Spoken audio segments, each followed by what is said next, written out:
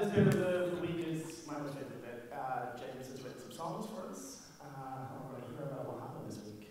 Yeah. Cool. Thanks, everyone.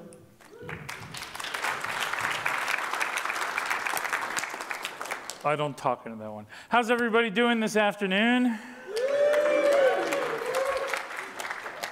A little tired after a long week?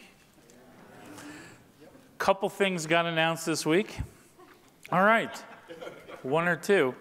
Well, first, before we begin, so this is the week in review, except for Friday.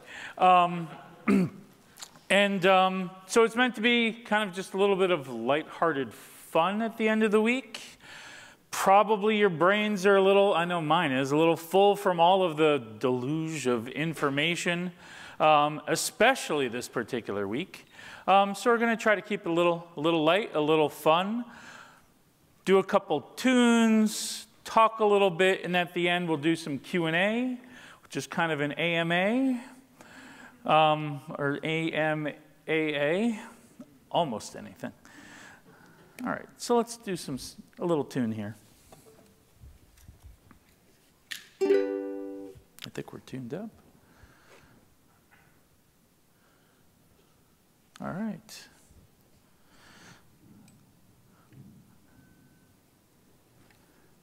Before we begin, did anybody go to that little thing we did last night? Thank you so much for coming. We had a blast, and hope you did too. This is a lot more scaled down, by the way.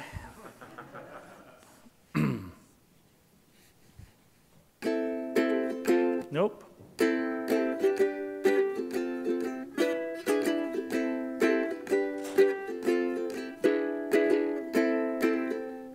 Oh.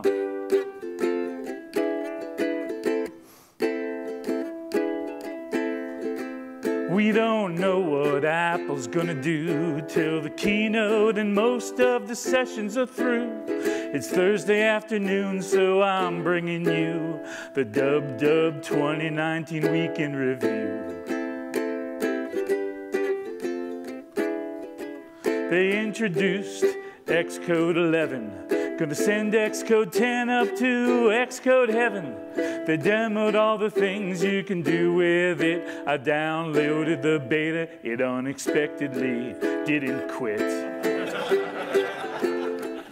Did it fail for anybody out there? Raise your hands. Just a couple crashes, that's not bad for a beta. They showed us a brand new Pro display, meticulously crafted in every way. Whoa, it'll set you back about $5 grand. For another $1,000 they'll even throw in a stand.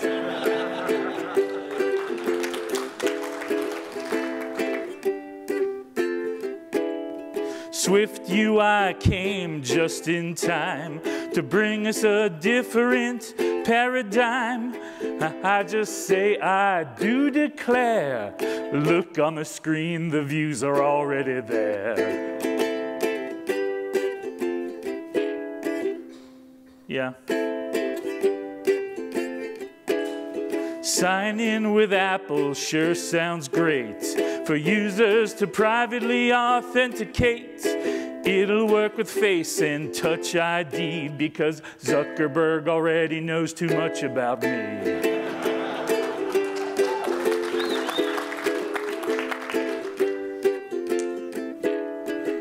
Well, now we know what Apple's gonna do, 'cause the keynote and all of the sessions are through. It's Thursday afternoon and I just brought you the WWDC 2019 Week in Review. The WWDC 2019 Week in Review.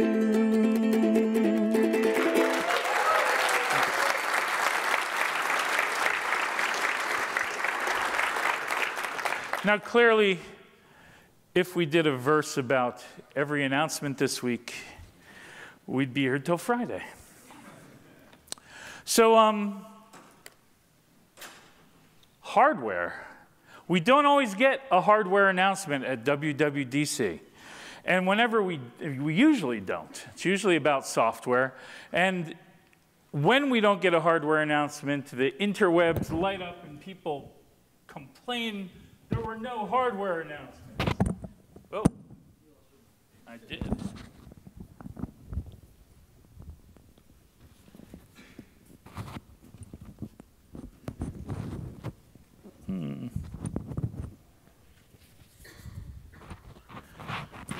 I'm sure this is fascinating for all of you.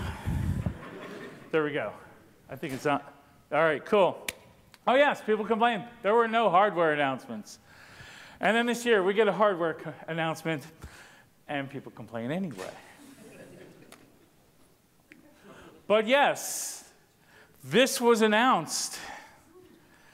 And it's very interesting when we've been working so hard. We've redesigned everything, and then they unveil it, and you're like, yeah, that looks really familiar. It's like Return of the Cheese Grater. But this thing is truly a beast. And my God, is there anything that that thing cannot do? And it made me think about just the last few years in kind of Macland, how it seems like Apple might have lost their way a little bit, especially with pro customers, and how this kind of is a resounding, yeah, we'll do whatever crazy, big, semi-truck, industrial strength piece of hardware that is needed by our pro customers. And it made me think back to an interview Steve Jobs did back, I guess it was in about 2010, when he was talking about trucks. Does anybody remember this? Where he was essentially saying that originally trucks tended to be used when it was an agrarian population, and they were used for work. And then as people started moving to urban areas, things that maybe made driving nicer but weren't necessary for a truck kind of ended up in the auto spot. And so over time, a lot of people needed autos and fewer people needed trucks. And he said that things like the iPad were more like cars and the Mac was more like a truck. And it seemed to me that, like, Apple forgot the Mac was a truck for a while. So they've just rolled out like the biggest 18-wheel Peterbilt Mac, whatever the heck you want to call it, Mondo truck. So I think they might have that message again. And to me, that feels good as a Mac user. And so let's just celebrate that for a moment.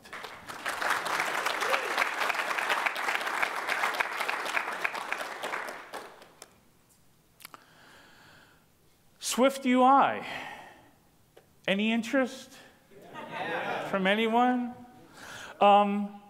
So I was, well, first I was completely surprised by it, but it hit me in a way that hasn't hit me, something that Apple has like announced in a very, very, very long time. For me, technology-wise, there are really two giant aha, okay, I'll call them three. Three giant aha moments. One was the first time I saw a Mac. I was like, this was in 1986. The world was using DOS, and I just mind blown. The second was when Apple purchased Next, and Steve Jobs was at Macworld and did an interface builder demo. And it was like, oh, yes, of course, why wouldn't you write apps that way? That's so much better than what I was trying to do. I don't know, haven't looked into it enough, but Swift UI might be that third one.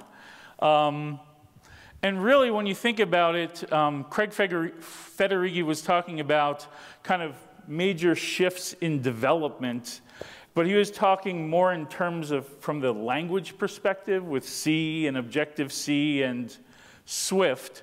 I really think we may be at a paradigm shift in terms of, because really, since Interface Builder, those ideas have been around in Interface Builder, but we haven't really changed how we build UIs. So to me, Swift UI is very exciting. So usually in these talks, we take a little trip in the Wayback Machine. So we're going to go back to 2003,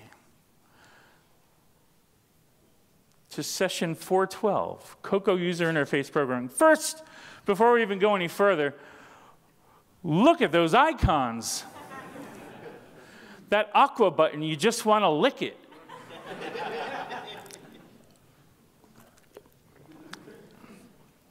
So this was a year, and usually in these, we kind of check in with past James. Look at him. Look at all that hair. Where did it go? So past James was in this session, and this session introduced Cocoa bindings. Has anybody here used Cocoa bindings? Yes. I was incredibly excited and thrilled to be able to demo Cocoa bindings in this session because that notion of just connecting up like a model property to the UI and having it just work without me having to do a darn thing was very exciting back in 2003. And to me, Cocoa bindings never made it to iOS or tvOS or watchOS, any of the OSs. It stayed on macOS. So the only place we've been able to do bindings since 2003, or connection of some model-y kind of thing to a UI kind of thing, since I don't think we can use the word bindings anymore to talk about Swift UI, has been around and very appealing to me, but it's been very disappointing not to see it everywhere that I'm writing code for Apple platforms. So to see these concepts come back in such a big, better, more extensible, more generalized way with Swift UI, like just, I could not sleep on which night. One night I couldn't sleep because of the show, and I was like nerve-wracked, but one night I just couldn't sleep because I was like, oh my gosh, this stuff is awesome. And in fact, in 2003, I wrote a little song about this big change in the controller layer. But of course, you can't mention the controller layer without a couple other layers. So I wrote a song in 2003 called Model View Controller. Anybody familiar with that one? Apparently not too enthusiastic about it, but you're familiar with it, so that's something, I guess. So what I thought we would do today is, because if you were at the show tonight, we did Model View Controller, and there's one controller verse. There's a model verse, a view verse, and a controller verse. But Model View Controller was originally written at the rollout of Cocoa bindings. So we played it in the session where we did Cocoa bindings. And I've changed and updated the lyrics to take the Cocoa binding stuff out.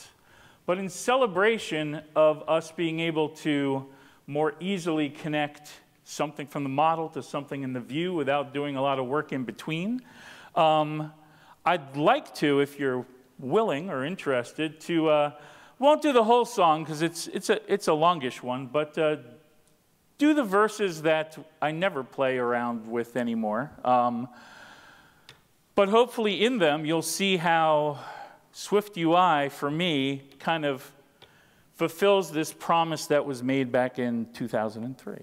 So would folks be okay with me playing that?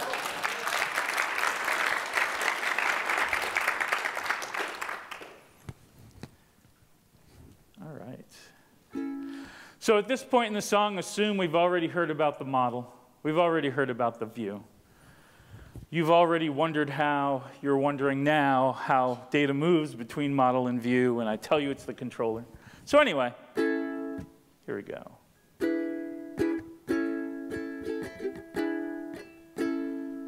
There's a little more to this story, a few more miles upon this road. Nobody seems to get much glory writing the controller code. Well, the model is mission critical and gorgeous is the view. Well, I might be lazy, but sometimes it's just crazy how much code I write is just glue. And it wouldn't be so tragic, but the code ain't doing magic, it's just moving values through. And I wouldn't be so vicious, but it gets so repetitious doing all the things controllers do. And I wish I had a dime for every single time I send a text field string value. Model view, how we gonna deep six all this glue? Model view, controller, yeah. Controllers know the model in view very intimately. They often use hard coding, which can be foreboding for reusability. Oh, but now you can connect each model key that you select to any view property. And once you start binding, I think you'll be finding less code in your source tree. And I know I was elated by the stuff they automated and the things you get for free. And I think it bears repeating all the code you won't be needing once you hook it up in IB. Model view, it even handles multiple selection too. Model view, controller, yeah. And then the last line, model view, bet I get my G5 before you. Model view, controller. Thank you.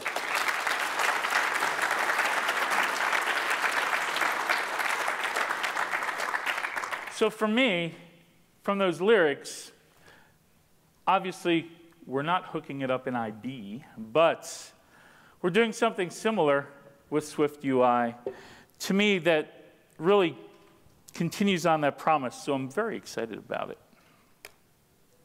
And that's Swift UI. So folks, we're at the show last night. Yes. Thank you for coming out. That, for me, in the week in review, tends to be a big part of my week. We had 24 performers on stage. A lot of people in the crowd. And we haven't gotten the merch tally yet, but it looks like we will have raised, thanks to all of you who attended, over $30,000 for the mission of AltConf for Girls. So thank you all for coming out.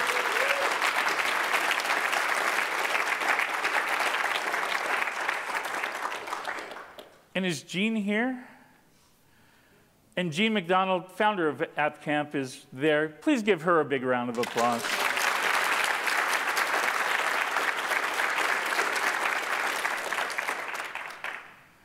And also, I have to say, the long-suffering drummer of the Breakpoints, John Fox, is here. Give him a round of applause, please.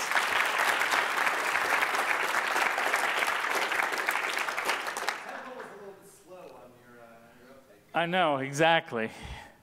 Maybe I'm the long-suffering person who has John Fox as a drummer. No, that's not true at all. So I sent this out, and then it's like, why did he send that out? And the answer is, I didn't get any DMs.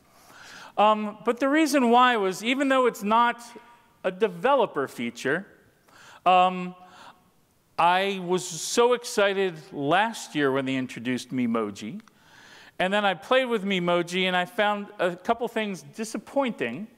And I was curious to find out, because I haven't had a chance to install it myself, whether with the dozens of new, or however, the myriad of new stuff with piercings and different hats and hairstyles, whether they've addressed my particular Memoji issue. So, Memojis, that's my attempt at a Memoji. Anyway,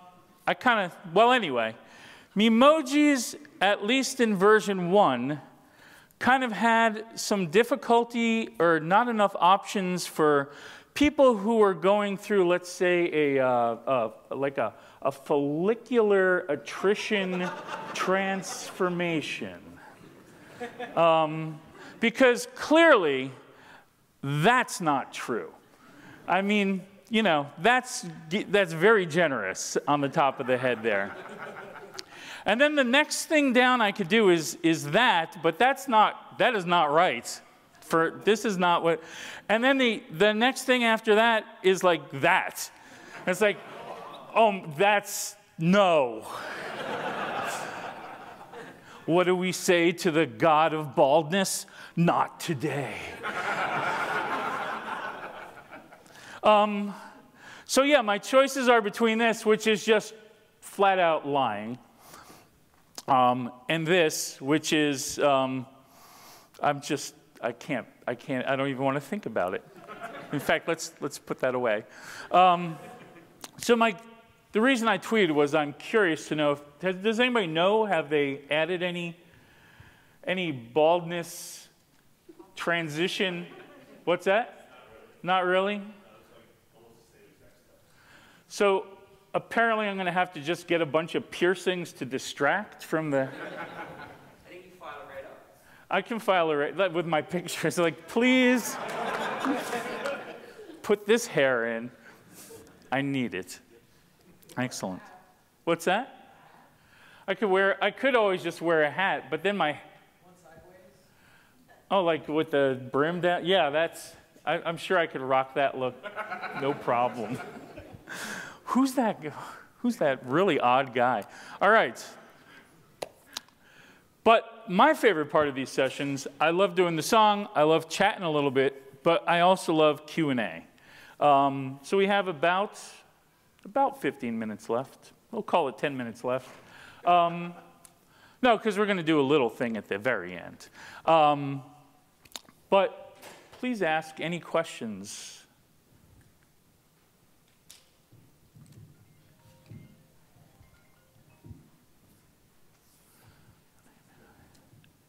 Hey, thanks for doing this. I would love it every year. My question is, what feature that you saw from Apple that you wish they had not introduced? Oh, dear.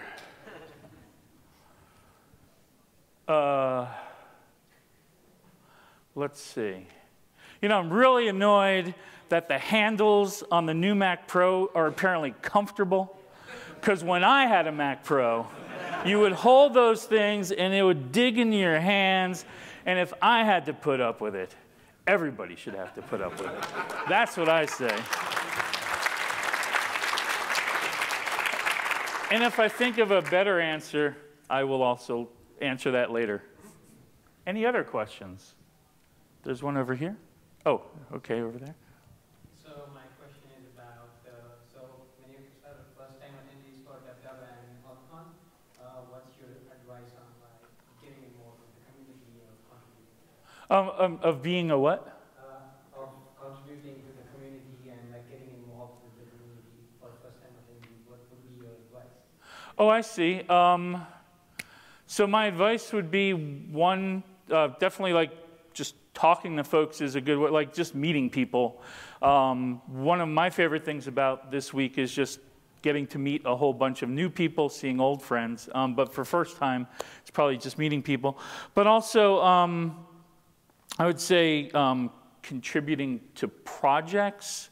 If you're here tomorrow, is it tomorrow? Yes. I know at Try Swift, they are having folks come in and they're going to like help you set up a Swift install like on your machine so you could actually start working on Swift bugs or features. So that's kind of cool. Like, so anything that you can do that like gets some of your knowledge out into the world, like either like Stack Overflow answering questions, helping people on forums, anything of that sort, anything where you interact with folks and share your knowledge kind of openly, I think that's maybe the best way to, like whether it's snippets of code. I was playing around and I found this interesting thing. So any of that kind of helps, I think.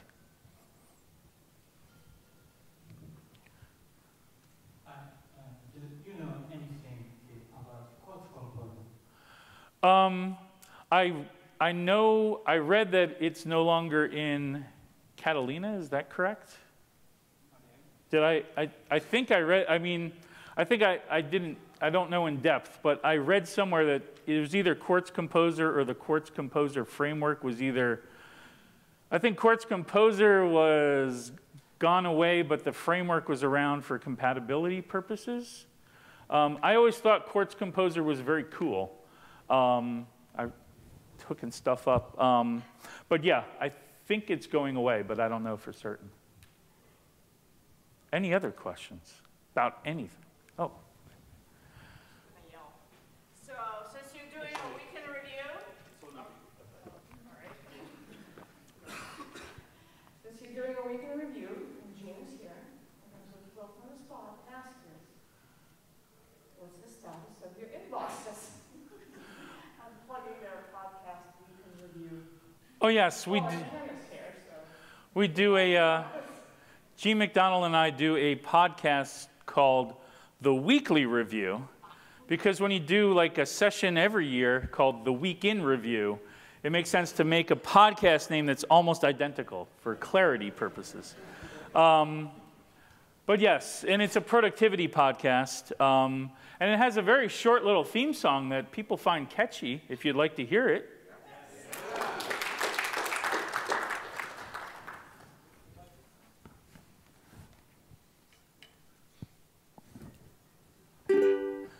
And so the way the podcast came about is I had just read the Getting Things Done book, if people are familiar with that one, by David Allen. I talked to Jean on the phone. She was like, oh, I've tried that like a few dozen times over 15 years, but I'd try it again if I had kind of a productivity buddy to check in with. And then we said, well, we might as well do it as, well, she said, we might as well do it as a podcast. So the best thing about a podcast is you get to write a theme song. And so the theme song for the weekly review. You got some things you gotta get done and still enjoy a bit of organizational fun. There's a lot of things you gotta do. You'll think about them all in the weekly review. The weekly review, yeah, the weekly review. Sitting down, it's all coming back to you. The weekly review, yeah, the weekly review. Checking out all the things that you gotta do. The weekly review, yeah, the weekly review. Gene and James are bringing you the weekly review. And that's it.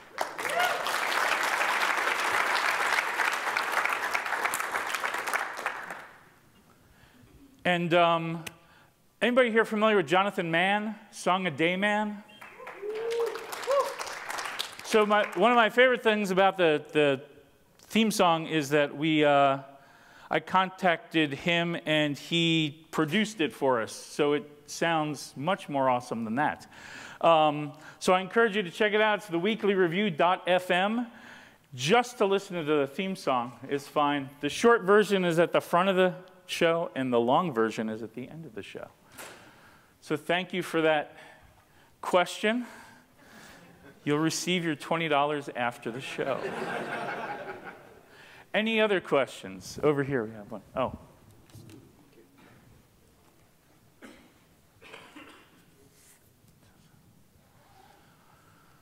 I was the designer for iTunes, and I was just wondering if you're going to be doing a song kind of giving iTunes its goodbye. Oh, a farewell to iTunes?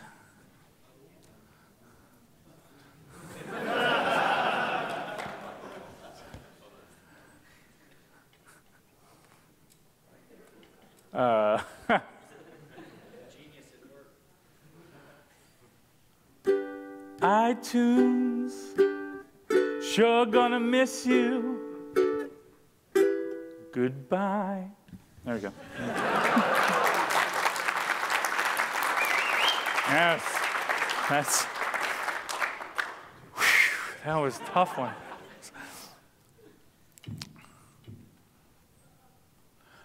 I was excited when he was putting mail in iTunes. I was like, oh God, that's awesome. I wish you could talk about this kind of fight about Netflix and Apple and the new series that Apple announced I don't know. People seem puzzled by that event that Apple did, but it seems like, so I'm a big Disney fan and Pixar fan, and so they have like this big expo, D23 Expo, every summer, every 2 years, I'm going to it. And so that event was very similar to other rollouts when they're talking about new events at these other things, and then the stars or the famous people come out. So it seemed oddball for an Apple event, but it seemed pretty straightforward. I don't know, I mean, I don't necessarily know enough about those industries to know how it's going to play out. I don't know. I'll probably sign up for whatever the test period is and see how the shows are. I personally am actually very excited about Disney Plus, which is like, because it's all my favorite stuff, and it's like, what is it, $6 or $7 a month, which is not so bad. Anyway, I apologize that I don't have more information for you on it. Oh, but one thing I will say about Netflix, like when you go in on Apple TV and Netflix, and now they have that ching kind of sound that hits you, it always reminds me of like the Law and Order sound. And I'm always expecting to get like indicted or something right after. I'm like, in the world of streaming, there are two different, no. Do you have any particular opinion about combined framework? I honestly have not had enough chance to look at it. I mean, from what no, I don't, actually. I'd just be blathering about something I know it's called Combine. And I know it lets you combine stuff coming in, and it's kind of reacty. But that's all I think. So I don't have a good opinion on if it's good, bad, or whatever. Well, one thing I will say, though, is I am really happy to have something like that as an official framework coming from Apple. That I would definitely say, because otherwise you have to pick from maybe some third-party thing that does something similar, and then the nice thing is, you know, if they just came out with it, they're going to support it for a long time. And yeah, that's not always the case with some third-party stuff. That'd be the only thing I could say. Yes? With the 64-bit transition finishing up with Catalina, what 32-bit app or tool are you going to miss the most? Oh, the Adobe Updater.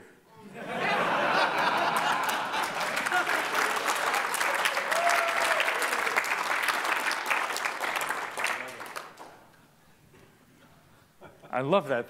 This is, oh, yes. Yes? How do you feel about Catalyst? That's a good question. I think I feel better about Catalyst than I did before WWDC, reading bunches of tweets. So it sounds like it's more Mac-y than we might have thought it was going to be. So I think it's interesting. And again, one thing for me about Dub Week is that you get all the announcements, you get that first drop of the OS and all the dev tools and what have you. But then, even then, they take feedback as they're driving to GM. So it's almost like you need to dig into it and then also see what issues people bring up that they actually address before you can really have a really good opinion about what it is. Now you could say like, oh, this doesn't look like you can have, well, a mushy opinion about it, but it's hard, at least for me, hard to have a strong opinion. Looking at the new Catalina's screen background, desktop picture, do you get the feeling that you're just approaching Monster Island? Well, it seems divisive somehow. Like it's like, I don't know, if I feel like I'm about to be impaled. Because I mean, it's very, but But Catalina's a nice place. I think they named a dressing after it too, so it's a favorite of mine. You don't see it on menus that often, though. Yes? Do you know the song by the Four Preps called 26 Miles Across the Sea? No, I'm too old. I guess we could do Stump the Band, too, yes. I'll sing it. Yeah? How does it go? Just one verse. Here, give him the mic. I'm sorry, your name is? Joel Norvell. Joel Norvell, everybody.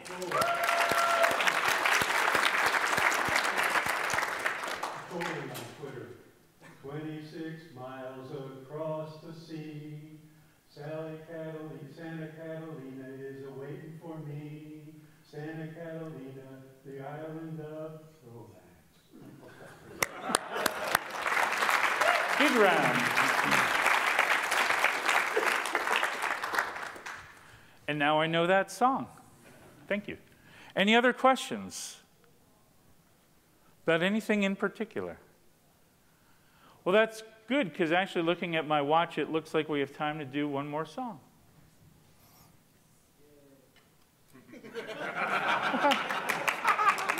To an enthusiastic audience.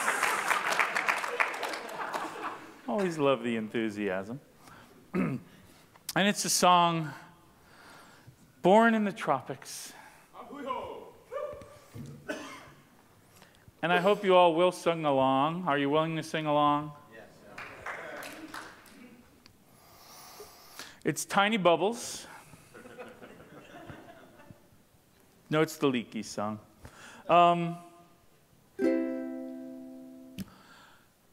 And yeah, the Swift verse was added 5 years ago, somewhere around this week. The day Swift was announced. So I'd like you all to sing along. And for those of you who might not be familiar with this song, it's a little Hawaiian tune charting the history of memory management in the COCO frameworks.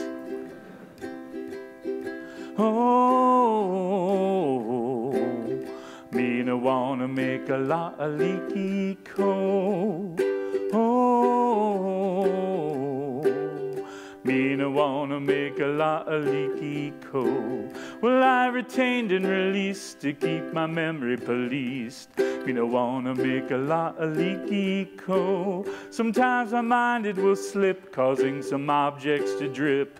Me no wanna make a la'aliki ko. High water mark running high, auto releasing was why. Me no wanna make a la'aliki ko. I popped a pool off the stack to get my memory back. Me no wanna make a la'aliki ko. Everybody sing. Oh, and clap. Me no wanna make a la'aliki ko. Oh, me no wanna make a la'aliki ko. Then I was garbage collected, memory scanned and inspected. Me no wanna make a la'aliki ko. Oh, but it's runtime price, bad for embedded device. Me no wanna make iPhone go slow. We've managed memory longer than I can recall. We look for better ways to handle it all. And though the path that takes us there may change, our destination remains the same. Now everybody sing it loud. Oh, me no wanna make a la'aliki ko. Oh, me no wanna make a la'aliki ko. Then I refactored to ARC, it was more than a lark. Me no wanna make a la'aliki ko. A slick compiler extension based on naming convention. Me no wanna make a la'aliki ko. The tide started to drift now, the current is swift. We don't wanna make a lot of leaky coal. Square brackets were gone, but reference cycles lived on. We don't wanna make a lot of leaky coal. Everybody, oh, we don't wanna make a lot of leaky coal. Oh, me no wanna make a lot of leaky. One more time with feeling. Oh, me no wanna make a lot of leaky coal. Oh, me no wanna make a lot of leaky coal. Me no wanna make a lot of leaky coal. Me no wanna make a lot of leaky coal. Thank you.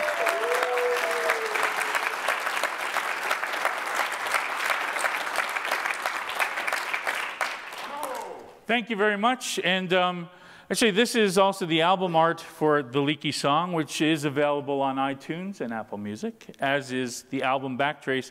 But one thing I wanted to point out is that the holes in the outrigger canoe are explicitly a visual callback or reference to the leaks tool, the object alloc tool, way back when, the performance tool. So, yay. Y'all really needed to know that. Well, thank you very much. You've been a kind crowd, and there's a happy hour going on outside those doors. Thank you so much for joining me for this Week in Review.